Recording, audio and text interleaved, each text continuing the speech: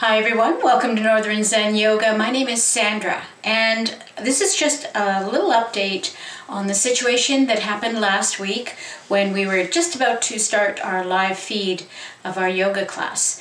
And my husband, I went downstairs briefly just to let him know I was going to start video feeding, and I discovered that he was in the beginning stages of a stroke.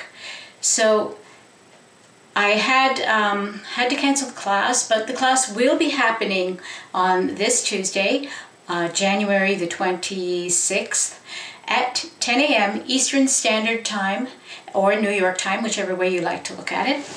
And we'll be having the class that I was hoping to have had last week, which is a full body stretch, working the joints, working the tendons, working the muscles. It'll be very lovely. You'll like it a lot. Make sure you have a block and a blanket and things like that. And if you don't really normally follow a yoga class, you could even do this particular class sitting comfortably in a chair.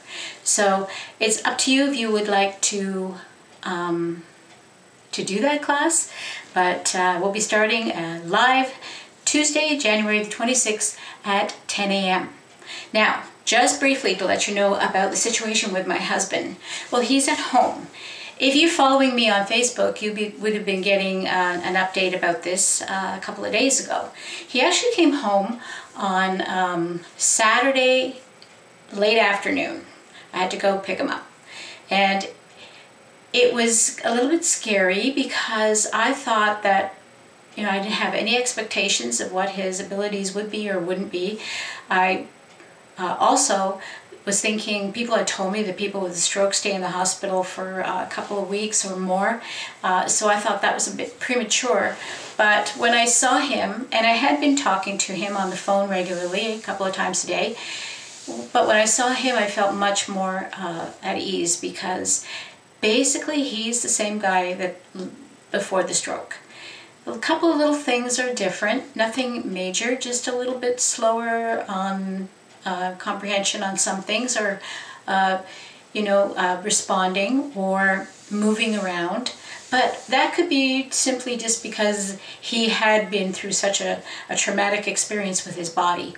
So I'm hoping, we've got him on special medication, and we've got him on a program to help him lose a little bit of weight, and we're going to see if those things help to keep this event from happening again anytime soon, that's for sure. I want to thank you all again. You have been a lifesaver for me. I don't know what I would have done without all of your comments, your emails that you sent me, comments on Facebook, messages on Facebook. They were so uplifting and so positive that it kept me from going down into a dark place. I'm really, really thankful for all of you. And anytime you need some of that back from me, you just let me know.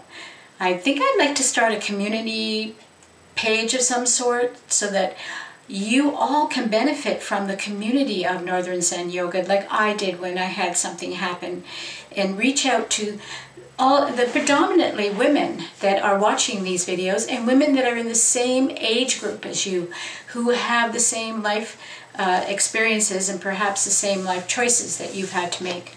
So, sorry I'm rambling on a little bit too much here. I'm feeling much better, and it's all thanks to you guys.